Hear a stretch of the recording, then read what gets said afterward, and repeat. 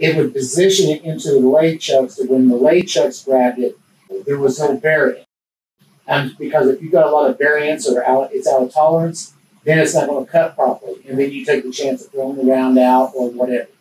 Working with the contractor, working with the machinist to get this program to be successful. And it's been, to me, a teamwork environment to where all the way from the top down to the operators, we've all worked together to make sure that this is successful.